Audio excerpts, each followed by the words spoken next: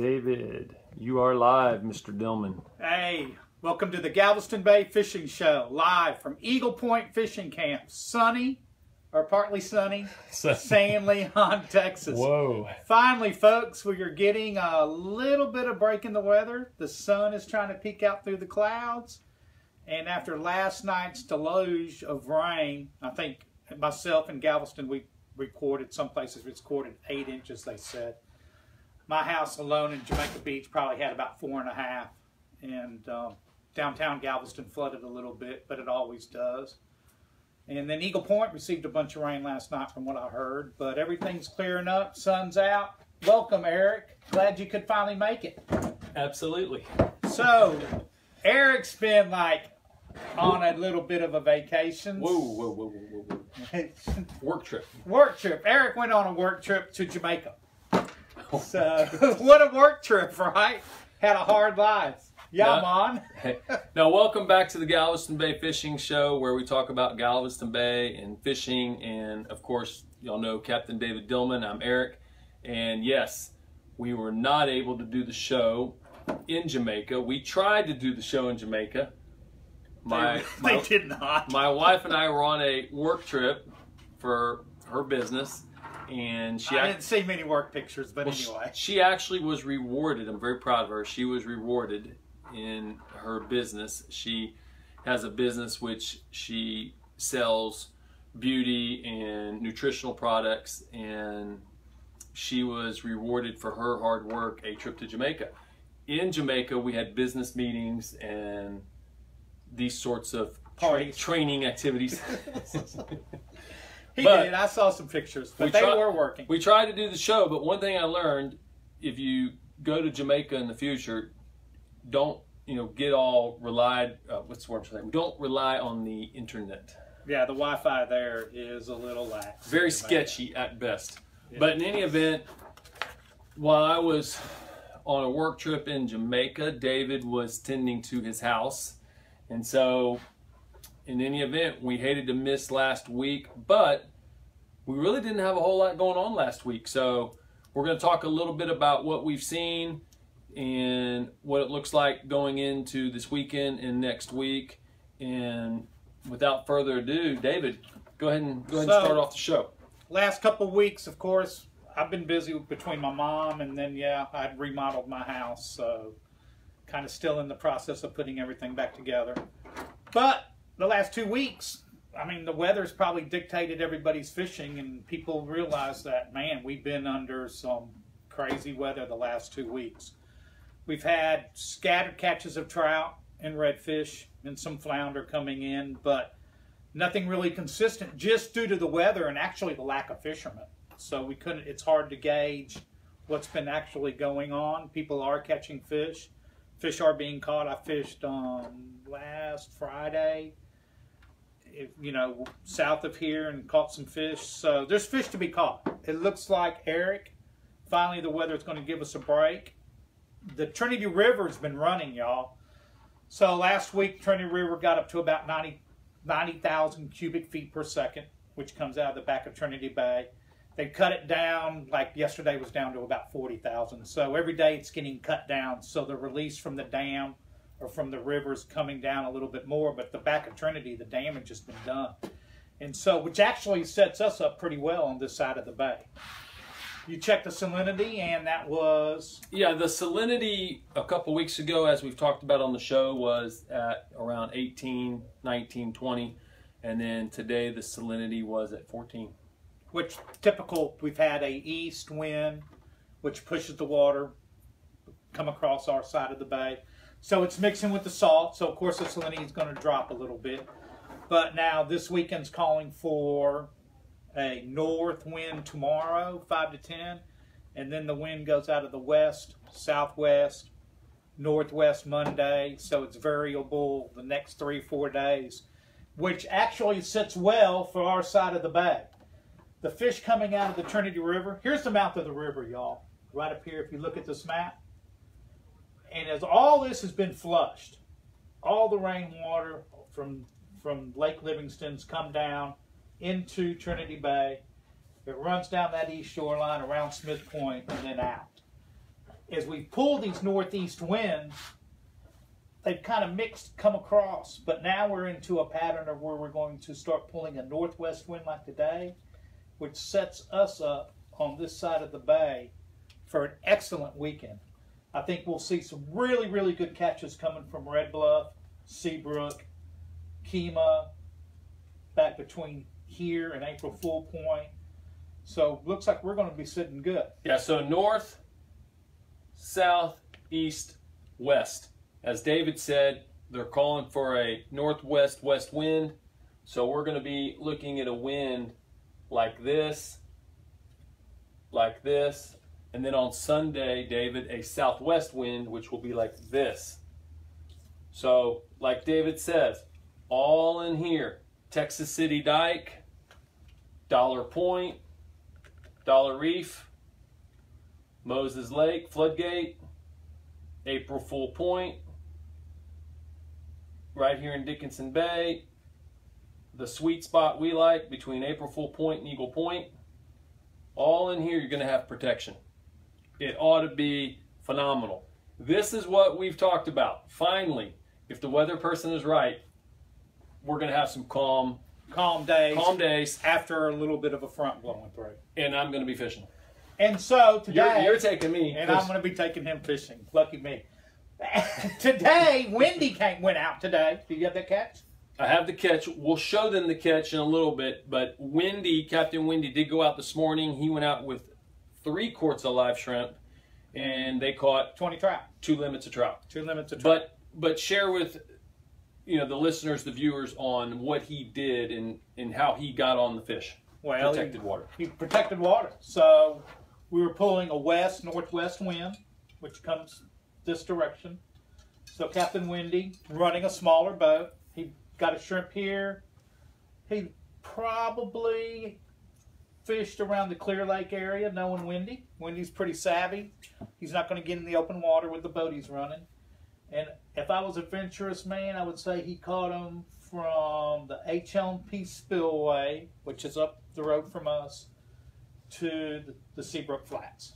HLP Spillway. You mean the park? The old park. The old park. Bayshore Park. Bayshore Park. So the old Spillway, the HLP plant, which is now closed down, and all the way back up towards Seabrook. This is Bayshore Park, and out in front of Bayshore Park, they put in an artificial reef back in, roughly it was May. June. So May, June, they put in a big reef right here. It's not on the map, but this big reef that they put in should be putting out some nice fish here, possibly this fall. This fall. If not this fall, definitely next spring. But the main thing is that getting this west wind, the water's going to clear up. It's going to be very protected. It should be very calm, and there should be a good bite. Yep, it should really, really be good considering the last few weekends we haven't had any kind of a weekend to really fish. And, I would still say live bait, live shrimp's the #1 choice, no doubt about it. So if you want to catch them, I would say definitely I'm taking live shrimp tomorrow, I can guarantee that. Our bait boat, one of the bait boats that we have working, they had some nice production out here in front of the marina catching shrimp. So we have a great supply of live shrimp. We have a great supply of live croakers. And what's interesting, Dave, is that the shrimp boats are not having to go far to catch shrimp. I wonder why. Well, it's what we were talking about. That push of fresh water pushed everything on this side of the bay. So that's what we're looking at. We're looking typically, and this is really strange. So you really start fishing this side of the bay like later November. Middle of November, later November, the fish will make a move. See, I was fishing back here, catching fish back here, but that's done. So then the fish will start making a move come November all through here. And then they'll get pushed in the middle of November around Sylvan Beach, Red Bluff, Seabrook. But it's going to be early. It's going to start now. And I think that's what Wendy found out by just going today with the fish he caught, and he caught them pretty quick from what it sounds like. Mm-hmm. It was like not a problem for him to go catch 20 trout. No telling how many he caught and released to, or he just quit. I mean, I don't know, but he sent us a picture with a nice box of fish. Now, Galveston area, we've talked about it. They're catching flounder in the harbor, which I say Galveston. I tell Eric, hey, they're catching them in the Galveston Channel. Eric goes, where's the channel? From Pelican Island to Seawolf Park. There's a big channel that runs back through there by Texas A&M with a cruise ship stock. And there's docks in there where they pull ships in and dock. And you can go inside those docks and you can fish. And typically they'll get back up in the back corners and those flounder this time, right now. They're piling in there now. Typically people wait a little late till it gets colder and then they think, oh, the flounder runs on. Well, it's colder. Nah, the flounder runs on and it's on now.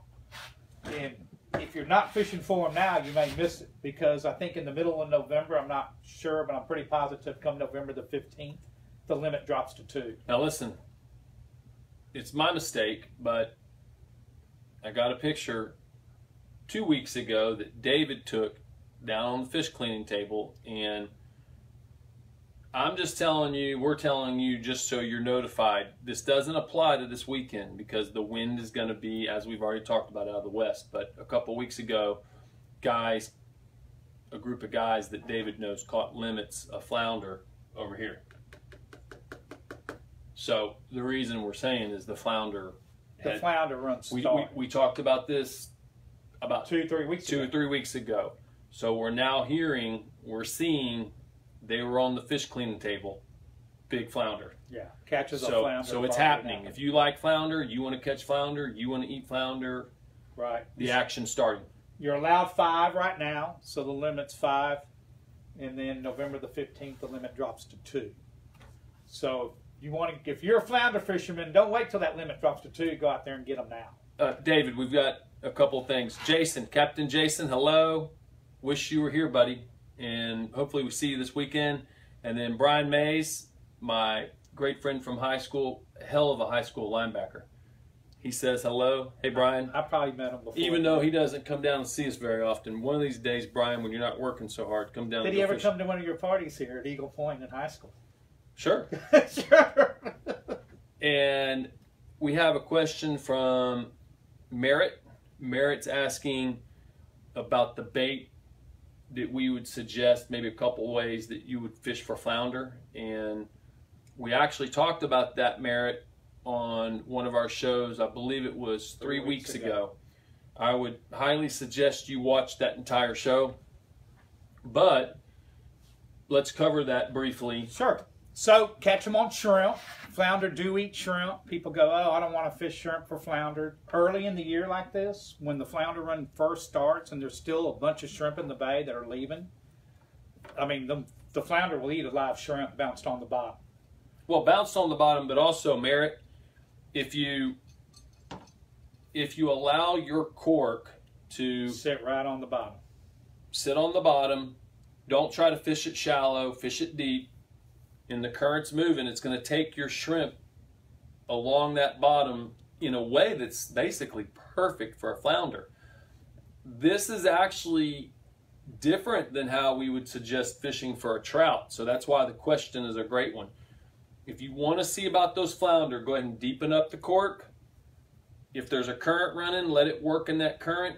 And then when you see the cork bob, kind of squat. Hey, squats. Don't do anything crazy. In the video 3 weeks ago, we talk about give it 10 seconds, 7 seconds, 15 seconds. Everyone has their amount of time they like to wait. So with the cork, you can go ahead and hopefully wait for the flounder to take it down completely, or just wait that 8, 9, 10 seconds and then give it a little jostle and see if you can hook them. Right, and a lot of times they'll take that cork, like here's a cork, and they'll just squat it right barely below the surface because you're already on the bottom. Just let them sit there and eat it, give it a good jerk, reel it in. Because Merritt, they don't have anywhere really, the flounder doesn't really have anywhere to go with the cork. That's why the cork squats. The flounder is not going to run per se and then take that cork down. It's a different fight, if you will. Right. And now, the other way we talked about is live croakers. We keep small live croakers, so you can come, and we have actually a lot of guys from Louisiana get these small live croakers. And so this is something that Captain Wendy started about 3 years ago. So you can go with a small live croaker, And then the other way to do it is tell them how you do the lure. And so, like gulp with the, you can tandem rig a. I like Stoney. Stoney says, and I agree with Stoney. Stoney says he loves his old shrimp tail, red with a white and white shrimp tail. I agree with Stoney. I mean, I do, but hey, look, they will eat a pink chartreuse gulp. They will eat a gulp. But like what Stoney's saying, you can get a shrimp tail, and then you can have the shrimp tail in front, and the bait in the back, or you can have the bait in the front and the shrimp tail in the back. So we'll talk about that a little bit. Basically, the lead head jig acts as the weight. So the lead head, you bounce it along the bottom, and you have a trailer with either a live shrimp, a live mullet, live croaker, whatever kind of live natural bait you want to use, live mudfish, and just let that lead head be your weight, and then just slowly cast out, drag it across, bump it across the bottom. Passes, drains, man, the Galveston Channel up against the boat docks in the Galveston Channel. I mean, along the pilings there. I mean, some of the best fishing you'll have. And then the other thing is, if you don't have a boat, or if you do have a boat, and you just would like to give your best chances of catching flounder, you can go to 18th Street Pier. You can go to 18th Street Pier. What's the pier? We always forget the name of the pier over here. The Pine Gully Park. Pine Gully Park. Correct. You go to Pine Gully Park. You can go out down by Moses Lake, off the side of Moses Lake, the channel right there. I'll give you here's a sleeper. No, what I'm saying is, if you go to the pier, then you can fish for the flounder the way I did when I was a kid. And so all you do is you walk down the pier with your rod down in the water. You have very little line out. The line is just basically to the bottom. And you walk down and you bring it right by those pier pilings. And then when you feel the thump, when you feel just that, like that, you give it the 10-second count or the 15-second count, and you can use live shrimp, or like Stoney was saying, the little shrimp tail. You know, what we used to call in the old days the Kelly Wiggler. Kelly Wiggler. Yeah, they still make them. So, and that is extremely productive on a pier. A couple sleeper areas that some people may know about, some people don't. If you drive to Galveston. Ben says hi. Tell Ben hello. Hello, Ben. If you drive to Galveston, at the 51st Street Bridge, which is the bridge going over to Pelican Island, you can actually park on the side of the road and walk down the side of that bridge into a little area there, and they are lined up right now catching flounder. I've seen them there a week ago doing it, and it's a little sleeper area. Locals know about it a lot, and they fish down there, and they fish along there, and they catch a bunch of flounder. And then, as Merritt's saying, Merritt, we have at times used mud minnows in Galveston Bay, and there are, well, I stand corrected. There used to be bait camps that carried mud minnows. I don't know. Maybe they still do. Maybe Dave. Some do. Maybe Dave. There's maybe Dave Freeman from Boyd's could say if they're carrying mud minnows. But mud minnows, we haven't carried mud minnows that often because mud minnows are kind of a pain. They just haven't been the easiest bait to carry, and it's the consistency of catching. Yeah, and what we call quality. You know, so we've tried to do mud minnows a couple times, and to get good quality mud minnows just has not been that easy. And then to provide that to you, it just hasn't been a good experience. So, kind of like, I mean, it's kind of like having mullet, keeping even finger mullet for the guys that carry finger mullet. Just like finger mullet. It's a you get some like this and some like that. It's not like a commercial shrimper goes out and catches finger mullet, or like they can do with croakers and shrimp. It's an individual going out to the ditches, going out to areas that they know they can catch them. They catch them if they treat them well and take care of them before they get to the camp. They're good and hardy. If not, the camp buys them, and they may buy 100 dozen and wake up in the morning and they have 30 dozen. That happened a couple winters ago. Yeah, it was a bad experience. It's a hard deal. And the mud minnows are just inconsistent on the size, and that's probably the biggest problem. And inconsistent on where the guys can catch them, because a guy, like I said, a regular guy goes out with the cast net or sets some mud minnow traps, and he may set 30, 40 traps hoping to catch, hey, yeah, I'm going to bring you some mud minnows, but then he calls you up and he goes, I got 15 dozen. It's a hard deal. It just doesn't work. South Louisiana, when I was at LSU, South Louisiana, they had really high quality mud minnows, and we fished a lot with mud minnows. But we haven't been able to get that kind of quality. If we could get that kind of quality. So I just wanted to answer that question because we have a lot of people ask about mud minnows. Right. Nope, our deal is croakers. We're still got croakers, and we have plenty good supply of live shrimp. So, but it looks like, Eric, this weekend's it, man. I mean, we've been waiting for this for Ben. 6 weeks. We better see Ben Inlet down here. Yes, I think Ben's coming down. I think he'll be down here. No, the main thing is that if this is a weekend that you can get your boat out, this could be a 2-trip weekend. Yeah, it's one of those weekends where you're going to want to go out. Hey, look, sun's bright and shiny. So if you can get out on Saturday and Sunday, this might be a back-to-back day. I'm thinking it's going to be really nice. I'm trying to go Saturday and Sunday. I got a feeling I'm going to be fishing Friday, Saturday, and Sunday. I got a feeling that's my schedule's going to be. But it should be good. Let's cover the shrimping. You know, we like to give you a commercial shrimping update. That's something that a lot of you don't have much exposure to. The commercial shrimping still's been great. And why I think that you should have a small interest in that is that gives you an idea of the health of the bay. As some of you have heard us talk about, and will continue to talk about to a certain degree, is that's really something that's important to us at Eagle Point, is the health of our bay, the current state, the past, the future, and basically how our bay's being taken care of. And there's some things that just, you know, human beings just can't destroy. I mean, there's just certain things that are just going to be good and bad, and that's just how it is.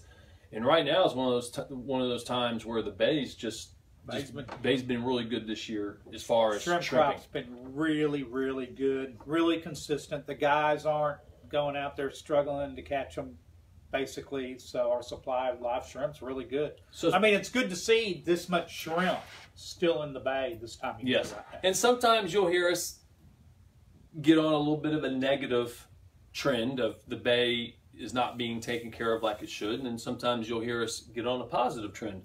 And then this is one of those deals when we talk about shrimping and like what it's been like the last 3 months. It's been good. It's been a good year, so we're excited about that. And then oyster season, we are told, is going to open, and that will be November 1st. And so if you have any questions about oystering, how oystering's done, we're going to have an oyster show. We already found the person. We're going to have a show about oystering, and so some of y'all that might put you to sleep, and then others you might just be into it big time, and you might get all fired up about it and have some questions. I think if you're a fisherman, it's going to be one of those must-show watches that you got to watch the show, because the oysters relate directly to the health of our bay system. Yeah. And our fishery. Well, my grandfather knew a lot about oysters. He transplanted oyster reefs, and so it goes back deep in our heritage, and we're a big believer in you need oyster reefs, you need a lot of them, and you need them big, wide, and deep. And healthy. And healthy. So we'll talk a little bit about that. And then certainly if you have any other questions, certainly send us those questions and we'll be glad to cover them. And then David, why don't you go ahead and wrap things up a little bit? What else you got? Really, basically, Eric, that's it. I mean, it's been one of those, it's been a tough 2-3 weeks, y'all. The weather has not really cooperated. I can't remember the amount of rainfall we've had in the 6-week period. I mean, can you? As much as it rained and inconsistent with the weather. I mean, I think Galveston broke 100-and-something-year-old record on rainfall in September. And then we went into October thinking, hey, everything's looking up. And then all of a sudden we get more rain and more rain and more rain. And then a northeast wind. And then what? We get a hurricane, hits Florida, tides come up. And they've been up for 2.5 weeks now. And not really dropped to even a normal tide level. And so this little bit of a west-northwest wind will definitely decrease the tides, which will help the fish really start to get bunched up. So well, we'll get back into some of the thoughts that are going through my head right now, and that is, you know, we know that show's coming where we talk about like fishing pressure and all that. It's been tough for the weekenders, and that's the most people are weekend fishermen, and there just hasn't been enough good days. So that's why we're all fired up. So people might say, why are David and Eric all fired up? It's going to be a great weekend. It's going to be a pretty weekend. So get your boat, get out there. We're excited. We're more excited than you are. This should be a very nice weekend. Hey, anytime you wake up and it's going to be like low of 58 in the morning, and then a high of what they're saying, 80, 79, 80. This is when I like to fish. Hey, y'all, that's Cabo weather. That's why I can't afford to live in Cabo. Well, there might be a couple people wondering why you're taking me fishing. I had a little mishap with my Yamaha 4-stroke. He doesn't have a Yamaha 4-stroke. He has a boat, but it's really too big to paddle. The cylinder froze up in my Yamaha 4-stroke, so I am without a operational boat right now. So this is my. So I'm going to take them fishing. I haven't seen them. Look, y'all, I really haven't even been here. So Eric's been running the whole show here, and I've been here, there, and everywhere. And so he gave me 4 days off. I've remodeled my house, had new floors put in. And, of course, what happens, we're getting ready for the show. My girlfriend calls, and we got a water leak underneath the sink. So it's like, oh, joy, it's the Money Pit. What was that shit? There was a movie with Tom Hanks. Oh, yeah, the Money Pit. Everett and John Lewis, say hello. Hey, Everett, John Lewis. Any questions, y'all? Yeah. We can answer. Look, we got some time. Throw us some questions. We'll give you 5 minutes to dish out some questions, and then we're going to call it a wrap. And then we hope to see you at Eagle Point Fishing Camp. Definitely Saturday and Sunday. I know some of y'all have to work tomorrow. But I would cut off at noon and just come on and go fishing. David and I have a wager on tonight's game. He says the Dolphins are going to win, and I say the Texans are going to win. Yeah. Look, I'm not buying, 4 wins. I'm not buying it. Right? I think the Texans are going to do it. We'll see. If I won't stay up, so it doesn't even matter to me. I'll be asleep. Any questions, gang? Yeah, David wants to know, David Dunn. Hi, David. Thanks for joining us on the show, buddy. We appreciate it, and we're glad you're watching. And he says, do you think this tide is going to drop by Sunday? Yes. Do I think it's going to be abnormally low? No. But do I think we'll return to more of a normal tide level? Yes. Yeah, the tide right now, David, is about 8 inches lower than it was yesterday, if not more. It's a foot. Maybe a foot. Yeah. And then I agree with David. The tide's going to be back down to normal, if not below normal. Yeah. And we actually, David, had somebody that reminds me of, a gentleman had a question of fishing and operating their boat in low tides in Galveston Bay and wanted us to talk about that. Can you touch on that briefly? Well, it depends on what he means low. No, his question was low. So like a normal low? No, like abnormal low? Like in the winter. So like in a dead winter, it's actually, if you can find a ramp that's usable, that you can get your boat in and out safely, it's a really, really good time to learn the bay and to look for structure that you may not have ever noticed, because some of it will be exposed, some of it will be a lot shallower.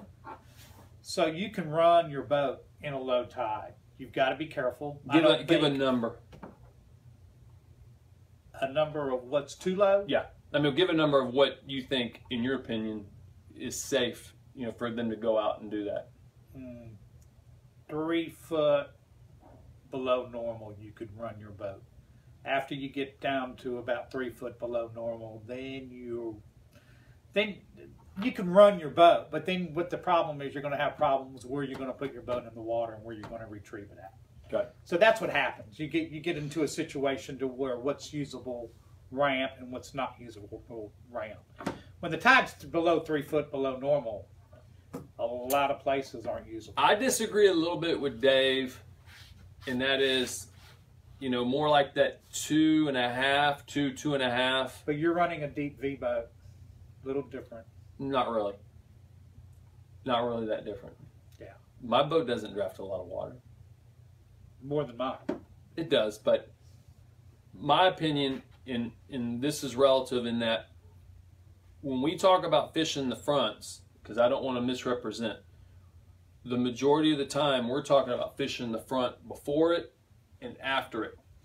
If you get out in the water before the water is allowed to get back into the bay, and you go out there in something 3-4 foot below normal, I personally think that you're really putting yourself in danger.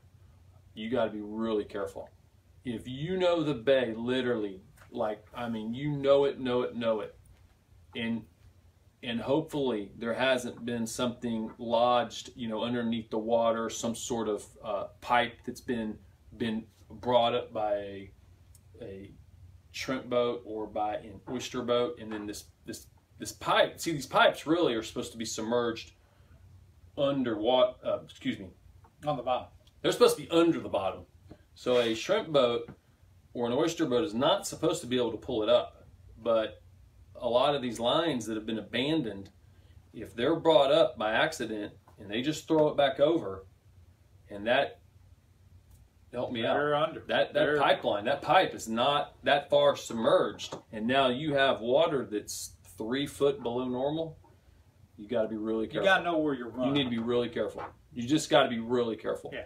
Safety's the number one thing. But I guess another situation is if you go out and the tide's already low and you're not watching the tides, and it can drop even lower on you, and you may not get back to where you ramped. Yeah, we've had more than a handful of boats launch somewhere else and then have to come over here to get their boat out. Right. So you need to just watch. You just got to watch it. Okay, they want to talk about cheater rigs. I mean, cheater. Have you heard of this? Cheater jigs? Yes, with the little number 10. I'm not familiar with that, Tom. Yeah, good question. You have a jig head, basically, Uh-huh. and you have a soft plastic on it, and you have your hook comes out here, and then you take another 10 treble hook, and it comes up, and it hooks into the back of the of the lure. And so, yeah, I mean, would I use them? No, because I've hooked myself with that cheater jig. I mean, it's just like, have you ever used a ceviche jig rig? No. To catch bait? I'm sorry. Yeah, you don't. Hey, Yeah, guys, look. If If you ever see me with a lure, it's going to be a spoon or a wiggler. Yeah, they were, Me and Woody used to fish.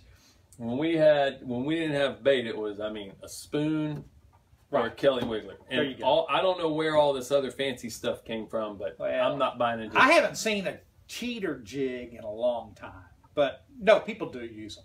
But what's it effective for?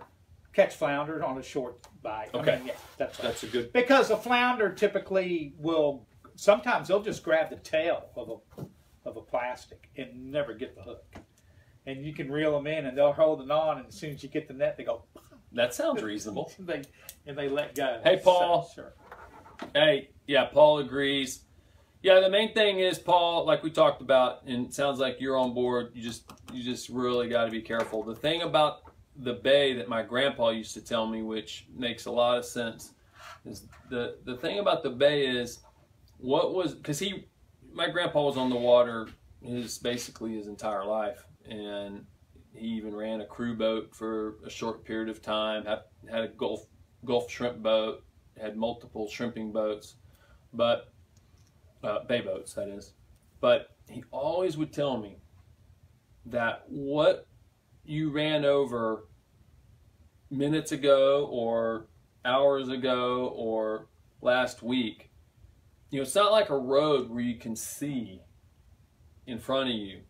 And I still run over stuff. You know, what you ran over with a boat changes immediately after you go over it. And that's what makes water dangerous. So, you know, you can be on a lake or the bay. God forbid you're close to the Houston Ship Channel and a barge throw off like a rope or something. I mean, who knows? You don't know. I mean, David and I found a big tree out there. Oh yeah. And then just the other day, a guy that lives down the street said he had about a 60-foot tree wedged in his dock. He has a 60-foot tree underwater, wedged up under his pier. Yep. And then after Harvey, David and I found, and we do not know where this is at. We still don't know where it's at. We found a day marker. What would you call it? A day marker. Range marker. A range marker with about 100-foot well, more like 60-foot pilings. And we don't top of a range marker. We don't even know where it's at. I mean, so who knows where that's at? Yeah, I don't know where it's at. I haven't found it yet, thank God.